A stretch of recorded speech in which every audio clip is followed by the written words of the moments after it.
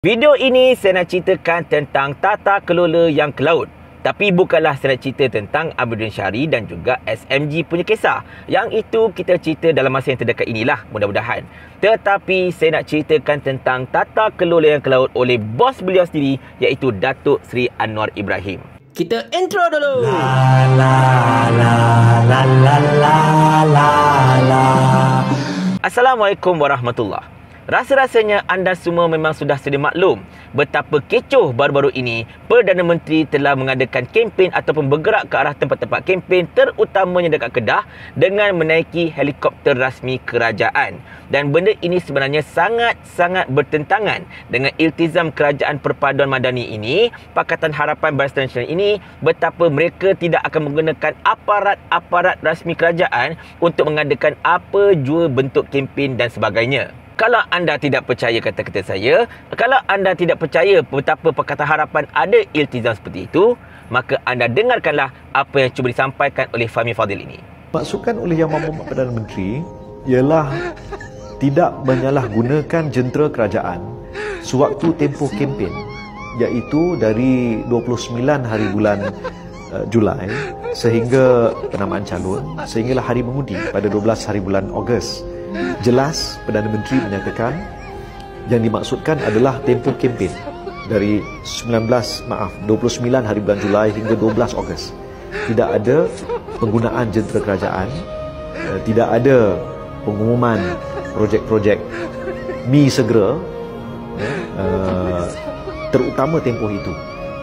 Nampak tak dekat situ tuan-tuan puan sekalian, Fahmi Fadil punya kata, oh Perdana Menteri tidak akan melanggar tata kelola, kita tak akan gunakan jentera-jentera kerajaan dan macam-macam lagi. Takkan bagi habuan kempen ke apa-apa ke atau janji duit whatever ketika isu kempen, ketika dalam masa kempen ini.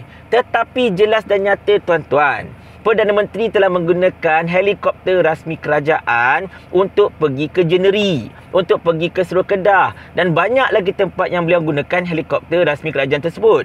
Itu belum tentu lagi cerita yang beliau mungkin menggunakan kenderaan rasmi macam kereta ke apa-apa ke milik kerajaan untuk berkempen di sana sini juga. Jadi di sini kita rasa macam Pakatan Harapan Barisan Nasional ini seumpamanya macam cakap tak serupa bikin.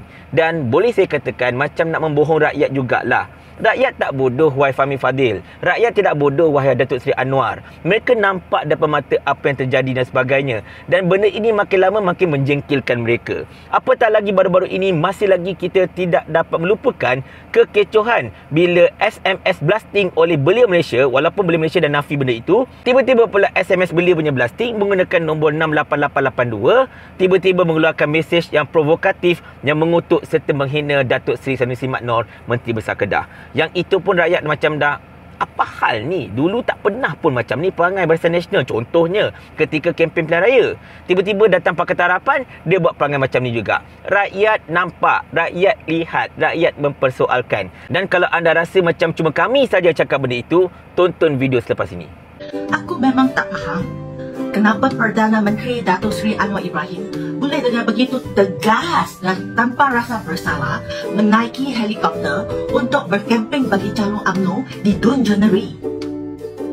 Ketika Anwar mula memegang jawatan sebagai Perdana Menteri tahun lalu, beliau berkali-kali kata bahawa kerajaan akan cuba sedaya upaya menjimatkan wang dan tidak membuang belanja awam. Beliau akan menggunakan wang dijimatkan untuk membantu golongan miskin. Oleh itu, beliau tak beli kereta rasmi baru, tak mengubah suaikan pejabat dan meminta agensi kerajaan tidak mengadakan acara besar atau membeli pakaian baru untuk acara tersebut. Walaupun kapal di pejabat beliau dah koyak, beliau enggan beli yang baru. Kata beliau, membaiki sudah cukup. Dengan dana yang dijimatkan, kata beliau, walaupun RM100, RM1,000 atau RM10,000, beliau berkata semua boleh digunakan untuk membantu rakyat miskin. Tapi sekarang, beliau menaiki helikopter untuk berkemping di Kedah dan tanya kenapa Perikatan Nasional tidak senang. Aku tak tahu kenapa Perikatan Nasional tidak senang, tapi aku memang tak senang sebab aku tak Henti fikir berapa banyak kapal yang perlu kerajaan bagi untuk tanggung kos perjalanan helikopter ni.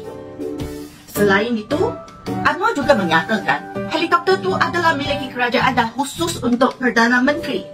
Memang, helikopter tersebut memang adalah kepunyaan kerajaan dan khusus untuk Perdana Menteri Malaysia. Tapi jangan lupa, helikopter itu dibeli dengan kutipan cukai dari kita semua. Kita bayar cukai kepada kerajaan untuk membeli helikopter bagi Perdana Menteri Malaysia, iaitu pada masa kini ialah Anwar Ibrahim. Tapi, kita tak bayar cukai kepada kerajaan untuk membeli helikopter bagi pengerusi Pakatan Harapan Anwar Ibrahim untuk berkempen bagi Pakatan Harapan semasa pilihan raya negeri. Bak kata pepatah Cina, Guan zi liang zhang kou. Maksudnya, orang berkuasa selalu bisa berkata apa saja.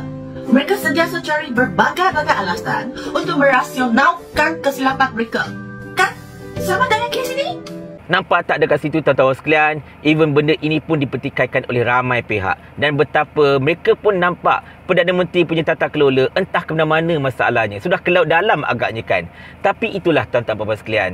Kadang-kadang kita nak marah lebih pun tak boleh juga. Sebab mereka sendiri pun dah kata ini kerajaan mereka. Maka mereka memang suka hatilah nak buat apa pun. Kita tak boleh kata apa. Sebab awal-awal lagi Sani Hamzan dah kata macam ni. Kerajaan ni kerajaan kami. Jadi ikut suka kami lah. Paling kurang aku ada formula. Ni kau ada menteri berlambat-lambat ni satu formula pun tak ada. Otak letak dekat mana? Saya ulah. Sampai Abang Jamil mampus.